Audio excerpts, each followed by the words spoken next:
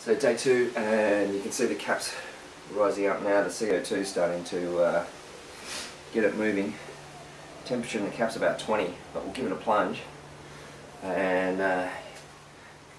we'll see where it ends up. So what you'll notice as we're plunging is that a lot of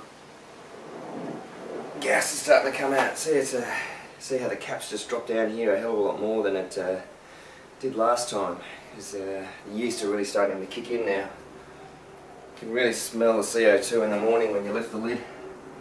Well, it's not really smell it, you can just get that sensation of fizz in your nose. So it's starting to get a bit more bubbly with the action of the yeast. So from this point on, it's going to start to really build temperature and start to chew sugar, and we'll continue to need to plunge this 3 times a day to make sure all the skins are allowed to mix in with the liquid, and that can extract the colours and flavours and tannins from them.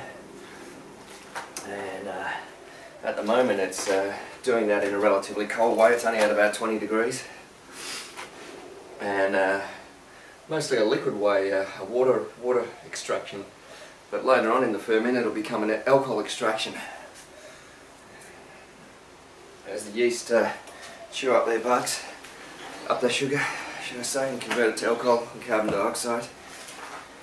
So yeah, it's starting to look good. I'm enjoying the aromas coming off it,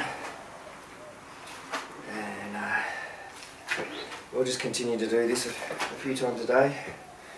You can see the caps drop quite considerably now that I've knocked all the CO2 out of it. See all the water, well not the water, the juice mixed in with it there. They're looking good. We'll recheck the temperature now, because the temperature gets quite a lot hotter in the cap typically than in the liquid, and see where it's at. And we'll probably grab a little sample too and have a taste, check out the sugar. I've got my little assistant winemaker here giving me a hand this morning. Go and get your shoes on, please. Go get your shoes on. Daddy's doing something.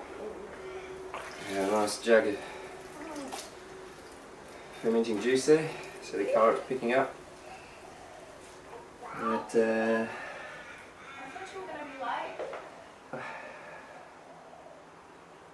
okay, so she's dropped quite considerably now. It's actually down at 12. So it's actually chewed about 0.7 of a Beaumet sugar overnight.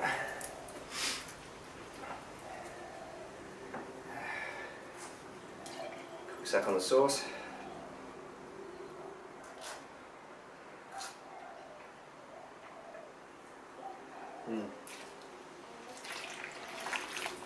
Yeah, starting to try get that sense of vinosity coming through.